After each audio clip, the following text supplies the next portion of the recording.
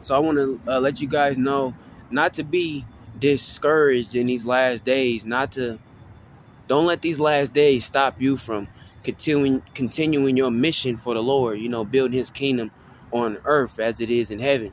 You see, He doesn't want His people to fear what's going on or to hold back from using their gifts in the end times. You know, this is actually the time where He wants people to understand their gifts and to execute them, because He's going to have His own community in the last days. And you know, we're in the beginning of sorrow, so it's important that you focus on building spiritually and physically, you know, rather than just isolating yourself in a way in which you don't want to do nothing because you fear that everything that you do will be of the world, which is not true, you know.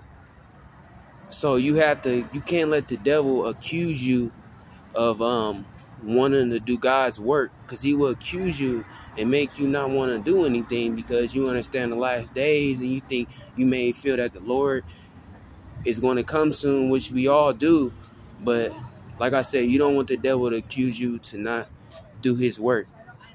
So keep starting your businesses, keep preaching the gospel, keep doing everything that you do. Use your gifts for the Lord and building His kingdom. And rule number one, put your trust in the Lord, devote yourself to the Lord, and all things will be added to you. All right, shalom.